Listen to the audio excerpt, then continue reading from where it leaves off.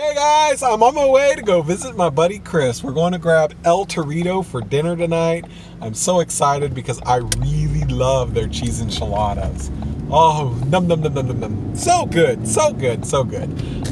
Anyway, so yes, for my Weight Watchers friends, the enchiladas are 14 points, the beans are 0 points, and tortilla chips are 12 of them for 4 points. So yes, I've got it going 18 points for dinner tonight. I would have gone 1 point over, but I love their enchiladas. I love them. I get them twice this week, so that is just amazing. It's been a while since I've met up with my buddy Chris. We've chatted and texted and all that stuff, but definitely very excited to be meeting up with him and actually able to have dinner. So that's cool. Hey Steven, sorry about this. I'm going to El Torito without you.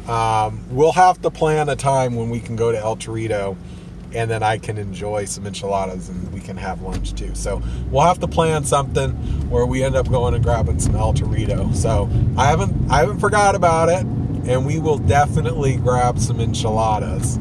We're here at El Torito finally, meeting up with my buddy Chris. And gotta enjoy some chips and salsa. I got my diet soda and stuff, so kind of cool. Waiting for our enchiladas to come out, or my enchiladas to come out, and I will be showing you guys me eating some enchiladas. This is so good. Just wait till we get to the enchiladas. Food. Look at this. So delicious. So delicious.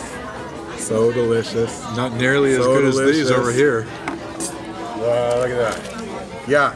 Yuck, yuck. This is so much better. So much better.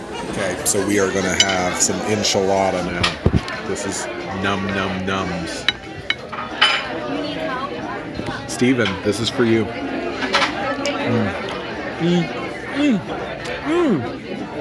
So delicious. Let's have another bite.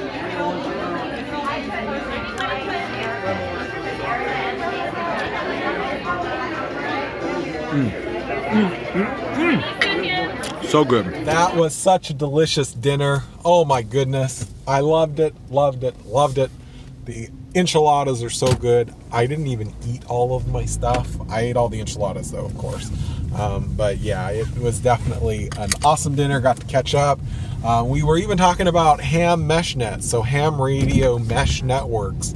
Yeah, apparently they've got some stuff, and I really want to potentially set one up. So I'll have to look and see hardware-wise what's needed, and see if I can swing something on that, because that would definitely be very exciting to get a ham mesh net set up. So we will have to see about getting one of those set up. But anyways, Chris, had an awesome time, man. It was great hanging out with you again. So we'll have to do it again sometime soon. Bye, guys. Have an awesome evening.